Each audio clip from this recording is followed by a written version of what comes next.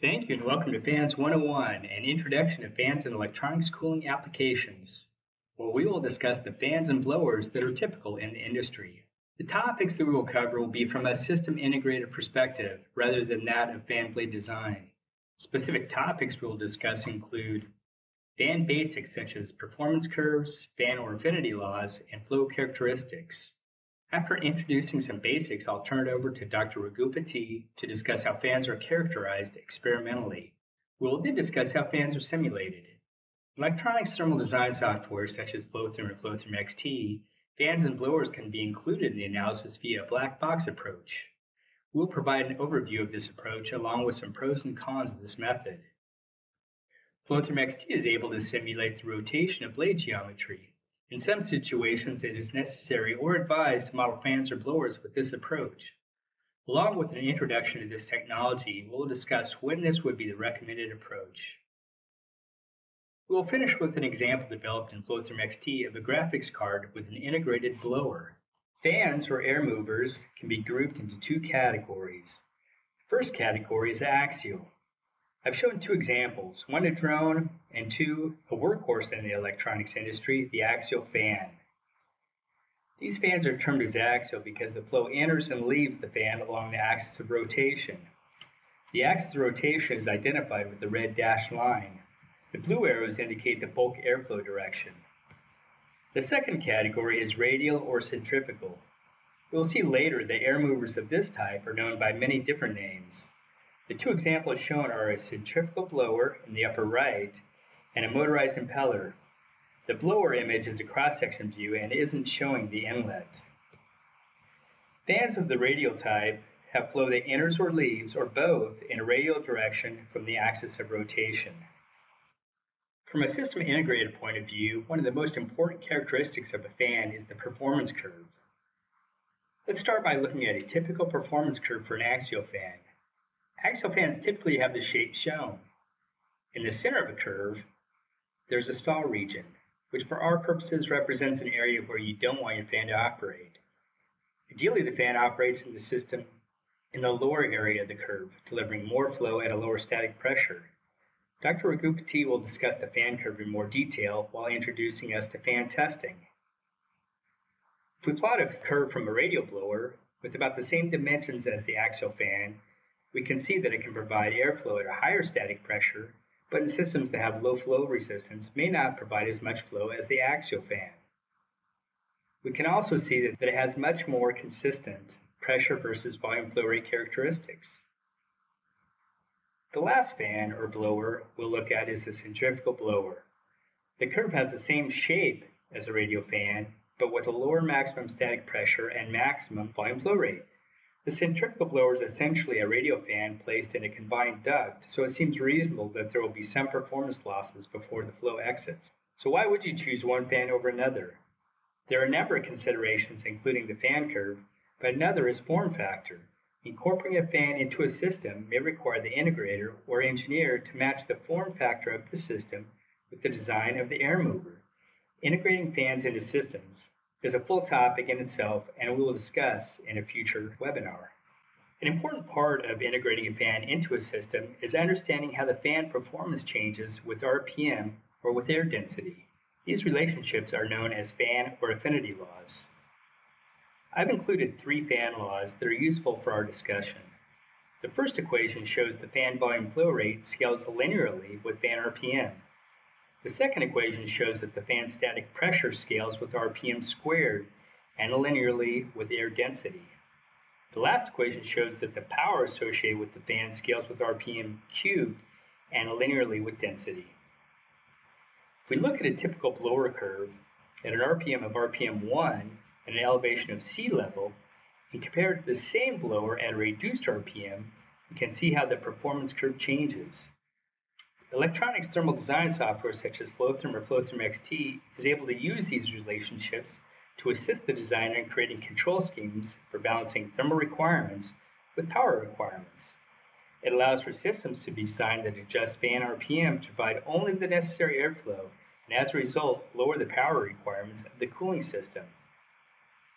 If we plot the same blower at RPM 1 but at an elevation of 4,000 meters, we can see the effect of the density change on fan performance. Looking at the plot, we see that the maximum volume flow rate of the blower doesn't change with elevation. The effect of the elevation gain is that the fan will deliver less mass flow because of the lower density. We remember from thermodynamics that the temperature rise of the system is directly related to the mass flow rate. At a higher elevation, more volume flow will be required to maintain the same mass flow rate. This is leading to a topic that deserves more time than we have now, so I'll end it there and say this will be covered in the future in more depth. This brings us to fan testing. I'll now invite Dr. Gupati to discuss how fans are tested. Thank you, John. At Electronic Cooling Solutions, we have been testing many different types of air movers over the years. This is a short summary of fan test procedures using the American National Standards Institute and Air Movement and Control Association International 210 standard. The information in the next few slides is by no means comprehensive, and listeners are strongly recommended to look into additional material for more comprehensive information or get back to us with specific questions. The primary purpose of fan testing is to understand the performance of the fan in terms of the static pressure head it generates at various airflow conditions. It is basically deriving a curve as shown in the figure on the right. The curve represents the performance of the fan at a particular speed. The two most important points for performance definition are the maximum static pressure generated by the fan at zero airflow condition and the maximum airflow at free delivery. Although these points are used to define the performance of the fan, the most useful information is the nature of the curve in the region of the operating point of the system in which the fan is used. The figure also shows the sweet spot for operating the fan at its maximum efficiency region and the stall region that should be avoided. During fan testing, a number of points over the entire airflow range are tested to ensure capturing the behavior of the fan over these various conditions. While the nature of the curve may vary between the different types of air movers, the test methodology remains fairly similar. It is important to identify the maximum airflow at free delivery. This is similar to a fan that is placed in a room with no obstacles upstream as well as downstream of it.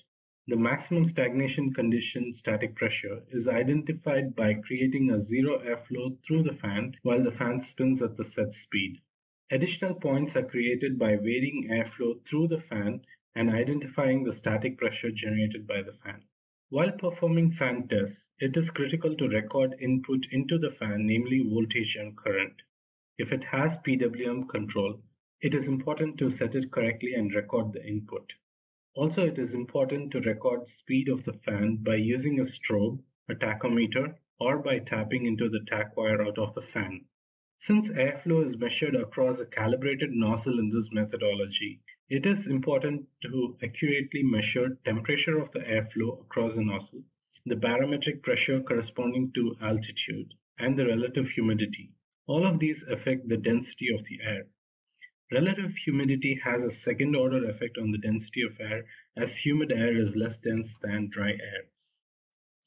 The pictures show the schematic of fan test equipment used and configurations for fans blowing into the chamber and sucking air out of the chamber. The chamber has a centrifugal blower to allow variable exhaust. There are settling mesh elements before and after the nozzle plate to make the flow as straight as possible. Pressure at each cross-section is measured by multiple static pressure ports connected by a tube. This averages fluctuations measured at a cross-section. Static pressure is measured at sections shown as PL7. Differential pressure across the nozzle is taken at sections PL5 and PL6. The Bernoulli's equation coupled with continuity equation is used to compute the airflow that passes through the nozzle. This is easily calculated using the Excel sheet that is provided along with the airflow chambers. During fan testing, either of the configurations can be used. Let's consider the scenario where a fan is attached to the chamber and is blowing inside. In this case, the configurations of the manometers is as shown in the bottom right figure. Static pressure probe is connected to the port marked with a positive sign. The P1 and P2 are connected to the positive and negative signs respectively. For free delivery condition, which is one extreme of the PQ curve, the fan is set at a speed which needs to be characterized. The variable centrifugal blower on the other end of the chamber is adjusted so that the static pressure probe reads zero. It is necessary to use the centrifugal blower to overcome the impedance caused by the air passing through the nozzle plate and the settling mesh screens in order to create a zero static pressure condition. For the other end of the PQ curve, which is the stagnation pressure condition with zero airflow, without changing the speed of the fan, the nozzle plates are closed completely so that no airflow goes across the nozzle plate. We have found that this is the most reliable way in order to create a zero flow across the nozzle plate. At this condition, it is important to make sure there are no leaks in the system. The static pressure can be read off the manometer used for static pressure measurement. There is no use of the differential pressure manometer in this case. In fact, it is recommended to remove the tubes from the ports to avoid the manometer liquid gushing out. Additional points on the middle of the curve are generated by setting a specific airflow using the assistance of the variable exhaust system. The next couple of slides shows the examples of actual setups and equipment. A sample nozzle plate is shown in the figure on the left. It shows nozzles ranging from 0.688 inches to 2 inches. Each nozzle is valid within a flow range where it is calibrated for, and it should be used only within that calibrated range. It is okay to use combination of nozzles for higher flows than what a single nozzle is calibrated for. The middle picture shows a complete setup of a high pressure fan being tested. In this case, a special steel faceplate was fabricated to withstand the high pressures generated by the fan during the measurement of points closer to the stagnation point. The setup also shows a power supply powering the fan and wiring for the pulse width modulated control and tachometer readings. The variable centrifugal can be seen on the far end of the picture for providing assistance in setting the required airflow values. For measurement of airflow in small quantities, it is important to use nozzles that are very small. At Electronic Cooling Solutions, we have nozzles ranging from 0.125 inches, which are capable of measuring 0.1 CFM, all the way to 3 by 6 inches, which are capable of measuring 4000 CFM. During low airflow measurements, it is also important to use micromanometers, as shown in the figure on the right. It can measure pressure at 0.001 inch increments. Fan performance testing is not necessarily done only on standalone fans. It is sometimes done on fan trays either with parallel fans or fans in series. It is also done to get performance data on combination with or without airflow straighteners as shown in these pictures. The resulting measured performance curve can be used as input into the simulation directly. This is also applicable for fans that have grills or finger guides. The picture shows a prototype fan tray being tested with a honeycomb airflow straightener that is placed in between a series setup of fans. The honeycomb can be seen in the far right picture. The actual setup in which the performance curve is characterized is also shown in the top right figure. With this, I would like to complete this section on fan testing and would like to hand it over back to John. Thank you. Thanks, Arun. Very useful information for us to understand. We've talked a little about how if the air moves axially or radially from a fan, it may influence the decision for use in a design. We have also looked at fan curves and how they are experimentally determined. I'd like to next look at the exit flow characteristics of the various air movers before we discuss the different modeling methodologies. I've also included the numerous names I've heard used for each of the types shown. The only consistent name I've heard is axial fan to describe an axial fan. The blower exit velocity can look quite different depending on the design of the blower and size of the duct. The flow may be biased to one side or exit at an angle. Axial fans typically have a tangential component or swirl velocity exiting the fan. The amount of swirl can change depending on the operating point of the fan. The radial fan tends to have a radial component to the exit velocity, but I suspect that the exact profile depends on the blade design. That leads us to fan modeling, starting with the black box approach. One aspect of this approach is to capture some of the characteristics of the exit velocity in addition to the geometric and fan performance characteristics. The benefit is a low computational cost and takes advantage of all the information that is typically available to a system integrator. The images shown are taken from Flowtherm XT using the centrifugal fan, and radial fan smart parts and give you an idea of what the exit velocity looks like. If we look at the property sheet of the centrifugal fan as an example, we can understand the type of information that is used to develop the model. I'll discuss a few key areas. The first area pertains to the physical dimensions. This particular model builds the model of the exit duct and allows for more inputs. The next area is fan derating, or RPM derating. I say RPM so we know I'm talking about angular velocity of the fan, realizing some prefer to work in radians per second. Fan derating is the ratio of the current RPM to the RPM that the fan curve is based on. This derating, combined with fan laws, will scale the performance of the fan. The next input area is fan curve. Typically, fan models allow the user to use a fixed volume flow rate, or a linear fan curve. The only inputs are the maximum volume flow and the static pressure, or in this case, a nonlinear fan curve, and is typically used in fan models of this sort. The last setting is thermal power. The software will let the user define a thermal power dissipation associated with the fan. There are a number of other inputs that may be available. RPM, or angular velocity. In the case of axial fan with swirl or the radial fan, the user can specify the RPM, or radians per second, to allow the software to provide a directional velocity component. For axial fans, there may be an option to specify the exit velocity direction. The options are typically angled, swirl, or normal. The angled option would be chosen if there was a vent or baffle turning the flow. Rather than model the vent explicitly, the fan model can direct the flow at the exit angle. Fan failure is an option to essentially turn the fan off. This is useful if you want to study the effect of fan failure, not only the reduced flow in the system, but also that there is an additional opening that could allow air to recirculate. There also may be an option to include fan noise. The software will scale that noise based on the derating factor. Flow resistance.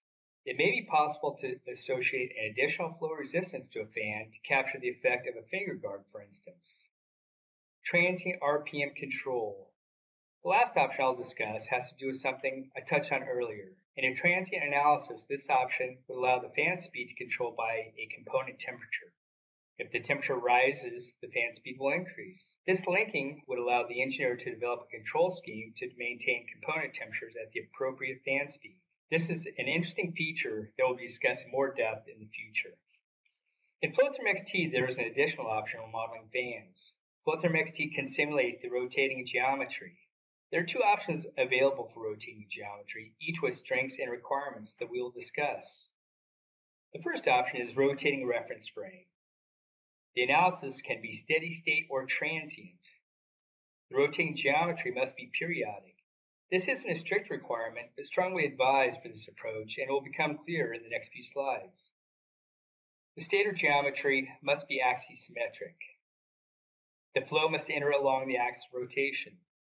Generally, the flow enters along the axis of rotation and leaves all other faces. It is possible that the flow enters radially and exits along the axis of rotation and is supported by this method. It isn't typical in electronics cooling applications, though. The second option is sliding. With this option, the mesh moves with the rotating geometry. Transient only. Because the mesh is moving with respect to time, directly related to the rotation speed of the geometry, a transient analysis is a requirement. An advantage is that the method supports rotating arbitrary geometry with any entry and exit points.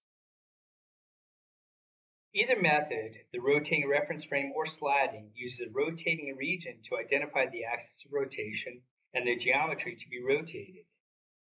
The region must be a revolved body like a cylinder with the axis of rotation aligned with the rotation axis of the geometry to be rotated. Let's discuss how the rotating reference frame approach works. In this approach, the rotating region is sliced into rings of equal width. In the rotating region, flow parameters are calculated in the local rotating coordinate system. Values of flow parameters are circumferentially averaged over each of the rings and transferred as boundary conditions to the stationary reference frame. If flow enters and leaves along the same boundary, the averaging approach would not be accurate, and in this case, the sliding approach is recommended. The sliding approach requires less explanation in that there are fewer assumptions. The upper left image shows a cartoon of the mesh at time equals 0. The image below that shows the mesh at some later time. The image on the right shows the analysis of a blower in Flowtherm XT, where you can see that the mesh in the rotating region has rotated. We'll finish up with a quick example from Flowtherm XT of a graphics card using the rotating reference frame approach. The first step will be to create geometry that will become the rotating region. If you look at the image in the upper left, you'll notice that I've kept the boundary of the rotating region some distance away from the boundary of the graphics card cover, which will result in a more uniform flow condition at the boundary of the rotating region. At the modeling level in Flowtherm XT, I have chosen rotating region with averaging. The next step is to attach the rotating region non-geometric smart part to the cylindrical body. To attach, you just drag and drop the smart part to the cylinder. With the construction dialog, I specify the angular velocity of 5,000 RPM. I also choose the static face within this region, shown highlighted in the lower left image. The last step I take is to specify a local mesh size of 2 millimeters in the rotating region. Let's take a look at some results to point out some of the recommendations. This image is showing a contour plot of fluid temperature with velocity vectors. This graphics card with the integrated blower is a great example of when modeling the rotation rather than with the performance curve is important. Anytime there is geometry near the fan or blower, the performance curve doesn't represent the flow situation. With a detailed approach, I can develop a much more accurate model and ultimately a better design. The next plot shows a speed contour with a computational grid. The grid is fairly coarse for this type of analysis, and a minimum of 2 to 3 grid cells are recommended between the rotating region boundary and immovable stationary bodies and between the end of the rotor blades. Though the grid is coarse, I would like you to notice how well the geometry is resolved, particularly the blades, with the Smart Cell technique used by Flowtherm XT. Even the curvature of the graphics card cover is captured well with no additional grid settings or higher mesh count. This model has about 580,000 grid cells. We'll end with flow animation. It does appear that the heatsink fins are too close to the blower to properly distribute the flow. Perhaps in a future webinar I will optimize this blower heatsink combination and show the results and methods used. That concludes the topics we set out to cover. Thank you very much for attending. I also want to thank Dr. Raghupati and Electronics Cooling Solutions for discussing how fans are experimentally characterized.